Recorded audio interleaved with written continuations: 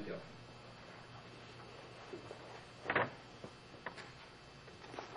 Okay, agenda item number 3. It's a Hayhire case, City of Hayhire. Case number HA-2012-01. Would staff please make the presentation? Yes, sir. This is a request from the City of Hayhire for variances from the Hayhire zoning ordinance. This is not something that the Planning Commission normally sees. Hayhire has no zoning board of appeals of their own. The City Council functions that way. So for their ordinance, they send their variances to the Planning Commission for review and recommendation before they take action on it. This is very similar to a request that you heard right at exactly 1 year ago for phase 1 of the Gateway Pines apartment complex for reduction in the sizes of the parking spaces.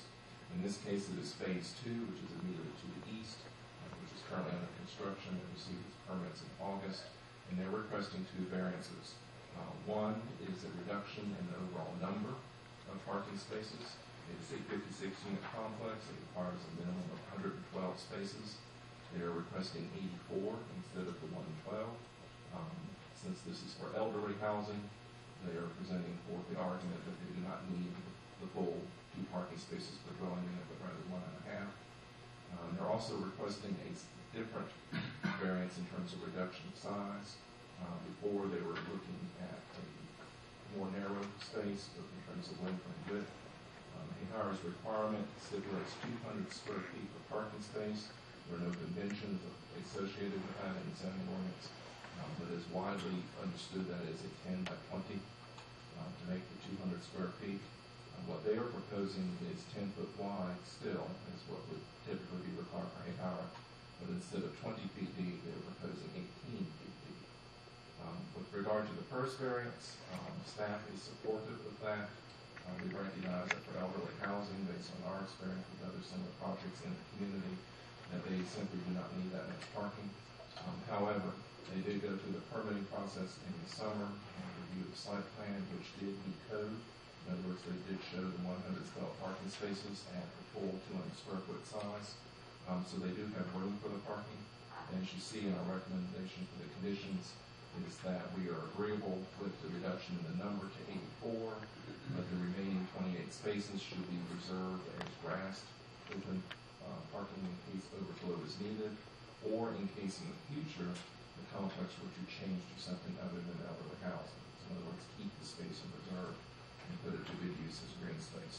With regard to the reduction in size, we concur that it is reasonable in terms of reducing the depth from 20 feet to 18 feet, because that is very similar to what is required in Valdosta and Lowndes County. However, under the Hayhire zoning ordinance, there is simply no hardship for that, and they have room on their site for those extra 2 feet for the spaces. So with regard to the second variance, staff is recommending denial. By answering questions you might have. Are there any questions for staff from the commissioners? Mr. Chair. Ms. Bob. When we heard this in the past, one of the issues that we brought up was this is a place for the elderly, which a lot of them have vans with scooters that they put on their cars, and we were concerned at that time with the fact that already a smaller parking spot did not make a lot of sense if it was a village for the elderly. Plus it allows them more space to park when our skills may not be as good as they once were, and also for vans or different types of vehicles that are usually used when people are still mobile but need additional, walking mobility. So are you still comfortable with the fact that we're trying to have a small regular parking spot?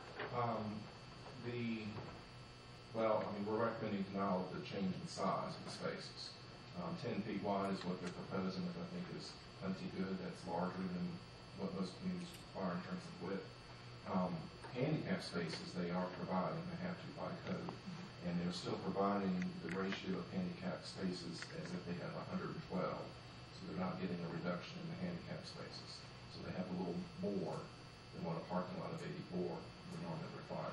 The 2 feet off of the depth of the space, again, it's not a hardship, and we're recommending denial of terms of comparing that with what other local governments require, they're in line. Thank you. Okay, do we have any other questions for staff? Okay,